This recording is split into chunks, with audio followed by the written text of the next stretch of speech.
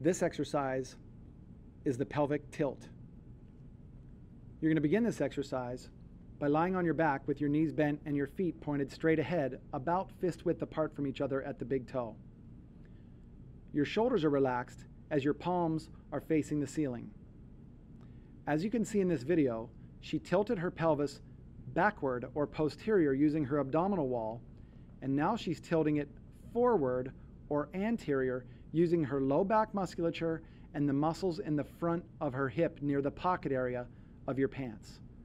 So there's the forward tilt of the pelvis, and there's the backward or posterior tilt of the pelvis, causing the spine to flatten.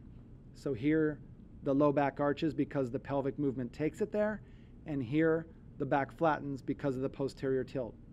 As you can see, she is completely relaxed in her upper back and torso, and she is not pushing off her legs to tilt her pelvis backward to flatten her spine.